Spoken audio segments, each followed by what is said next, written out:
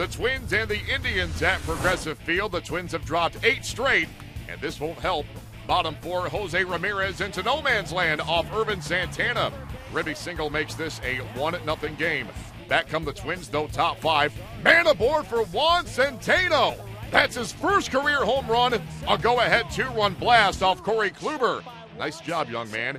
He gives the Twins a 2-1 lead. Now 3-1 bottom 6. Santana getting Francisco Lindor on the wave and a miss.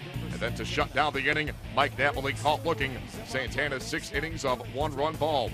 It's now 4-2 bottom 8. Ryan Presley in a first and third 2-out jam. But Napoli goes down on strikes again as Presley puts out the fire. Now a 5-2 game top 9. A little insurance never hurts.